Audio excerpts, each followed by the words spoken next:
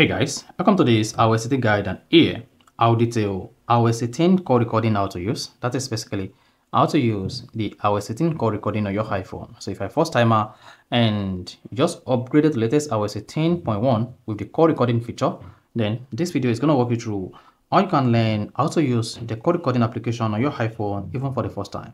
So if at the end of this you found this often informative, please don't forget to like and subscribe. Now, before you can use the call recording application on your iPhone, you first need to turn on the call recording application because this call recording application is not turned on by default. So each user needs to turn on the feature on their iPhone. Then to do this, just go to your iPhone settings. On the settings page, you want to scroll down until you get to apps and click on it. Then on the app settings page, you want to scroll down until you get to the phone app or dialer app. So just come here and click on phone. Then scroll down the page until you get to calls. Now, once you get to calls, locate call recording, click on it. By default, the call recording will be turned off, so you need to go out now and turn it on. So just turn this on. This allows you to use phone app to record the conversation during the call, then save to note. An audio notification will only play before a recording begins. So while using the call recording application, there's going to be an audio conversation that's going to automatically play, informing the other person that you're about to record the call. So once you turn on that, now to use the call recording application, it doesn't matter whether you have an incoming call or you have an outgoing call. So let's say you have an incoming call on your iPhone just like this. Then go ahead and tap on the accept button to pick up the call. So once you pick up the call on your iPhone, you'll be expected to record this call manually by initiating this. Now to use the call recording feature on your iPhone iOS 18, just come here and locate this call recording icon at the top left. Click on it. Then if you're a first timer, if you support access, you need to accept something on the screen.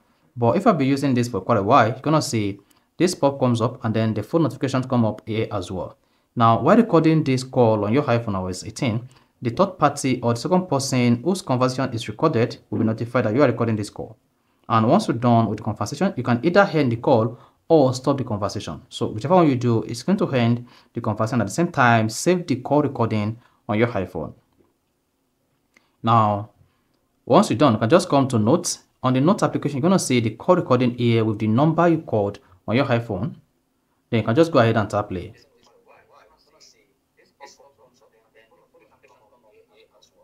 So once you're done, you can then go ahead, transcribe this call recording or keep it for future purpose. And at the same time, if you make a phone call on your iPhone to any contact, then you can just go ahead there, click on call recording. You see, you'll be able to record this call on your iPhone. You see that? And once you're done, the recorded call will be saved on your iPhone notes here, and then you can just go ahead and play the recorded call. So that is basically how to use iOS 18 call recordings feature. So if you found this often informative, please don't forget to like and then subscribe.